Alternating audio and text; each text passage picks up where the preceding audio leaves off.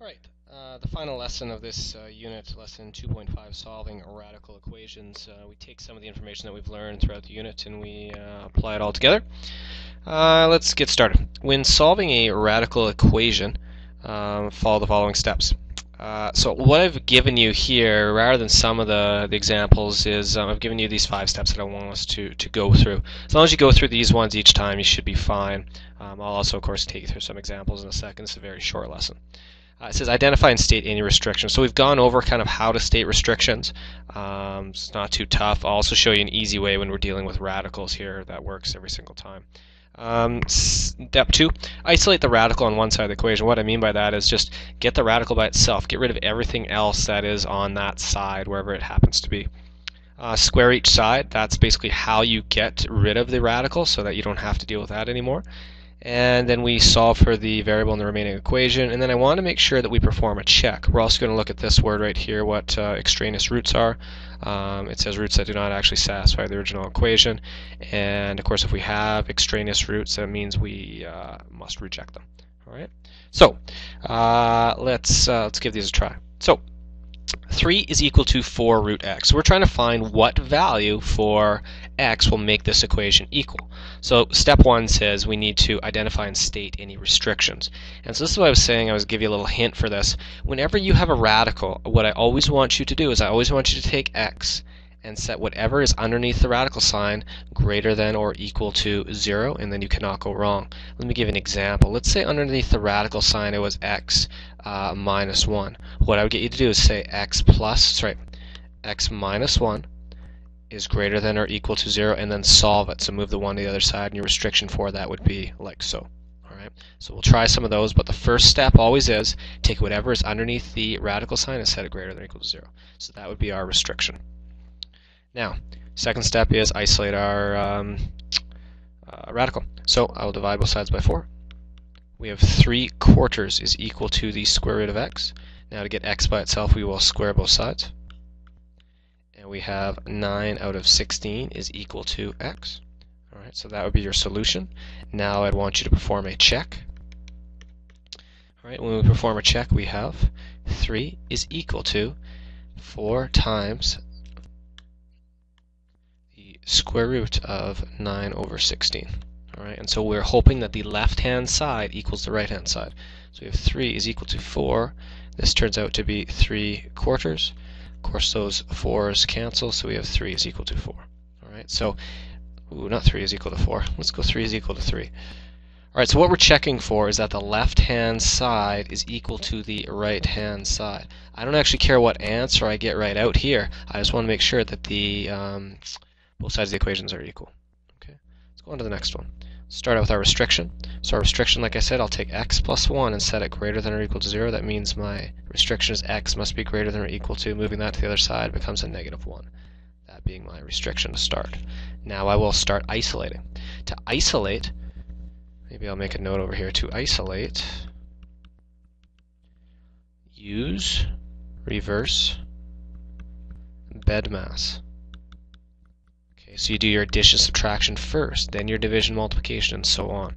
So what I would do here, and this is where students get into trouble, is they want to divide this 2 right away. So we're not going to do that. We're going to add 7 to both sides. So we have 2, the square root of x plus 1 is equal to 20, dividing by 2. Those 2's cancel. We have the square root of x plus 1 is equal to 10. Now in order to get rid of that radical sign, we're going to square both sides. We have x plus 1 now is equal to 100. And moving the 1 to the other side, we have x is equal to 99 as our solution. Alright, once again, I do want you to be performing checks for these every time. On the next page, we'll actually be going over some where if you do not do a check, you'll be absolutely hooped.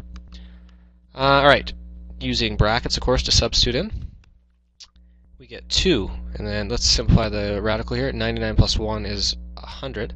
Square root of 100 is 10, so this is 20. Minus 7 is equal to 13. 13 equals 13. I always tell my students each year that I have students that just kind of go through the motions here and just automatically write like 13 equals 13. Well, if you don't actually take this check seriously, it will bite you. Alright, Next page, C. So again, start out with your restrictions. If you want to write restrictions at the top, that's often useful. That lets me know kind of what's going on.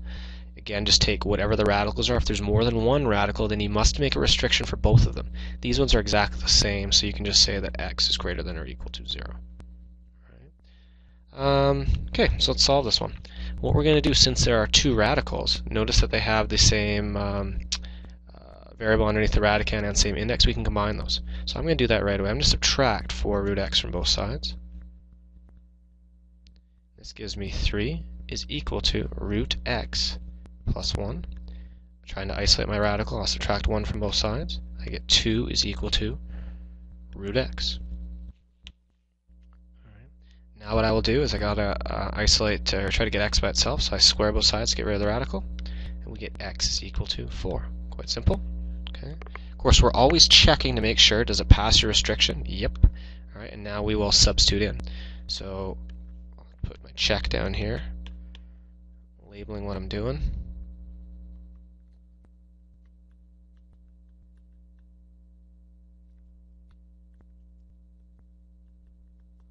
Okay, 4 times root 4, that gives you an 8. 8 plus 3 is equal to 11. On this side we have 5 times, that'll give me a 2. And we got 11 equals 11, so we're happy, happy, happy. Alright, now let's move on to this one. 2 radicals.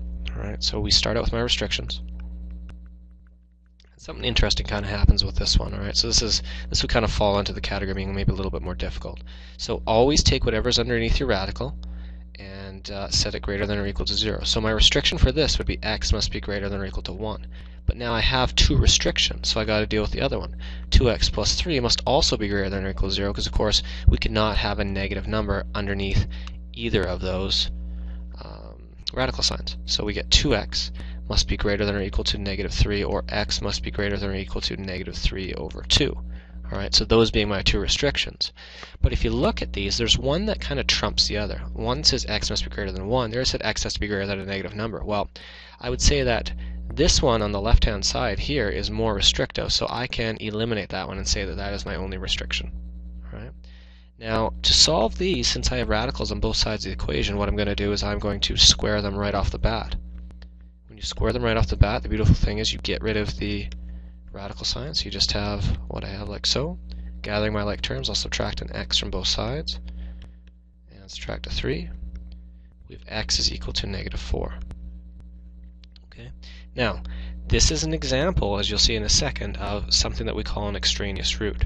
Okay. For instance, let's look. We got an answer. We did good math here. We didn't screw anything up. We got x equals negative 4. All right. Well, let's take a look. Does that meet this restriction? Is negative 4 greater than or equal to negative 1? No. All right. So, since it does not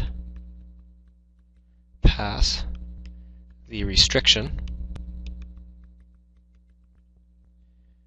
this root is rejected. So your actual answer for this one would be no solution. What that means, folks, is that there's no x value that you can get such that you can put this into the original equation up here and you can get that the left-hand side is equal to the right-hand side.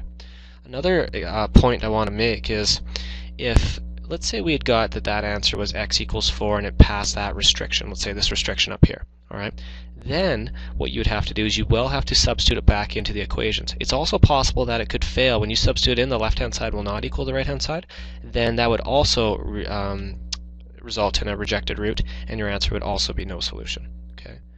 So that concludes this lesson and this unit.